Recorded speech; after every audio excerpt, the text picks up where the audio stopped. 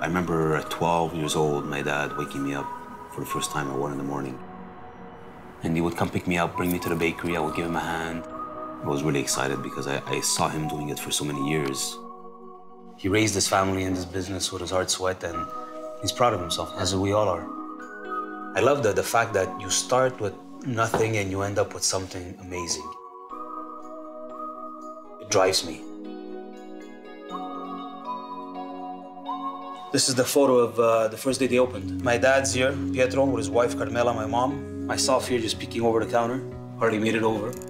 It's been in our family since 1979. We pride ourselves to using only fresh ingredients. We produce from scratch.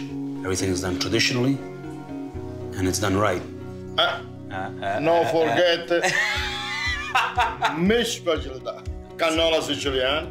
My dad, Pietro, he takes care of making sure everything is running smooth. My mom, Carmela, she makes sure everything is well stocked and well prepared.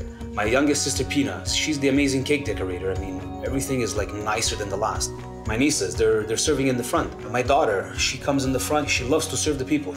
We're raised here. It's how we live. This is it. The sweetest thing of a pizza is the peppers. The thinner you cut them, the sweeter they are. We're here together 10 hours a day.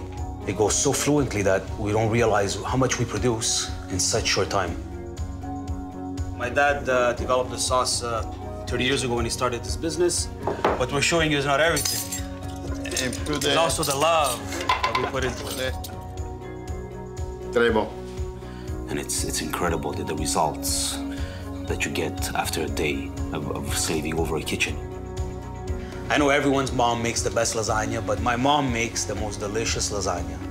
Oh, Sunday dinner, it's loud, it's joyous, it's communication at its best.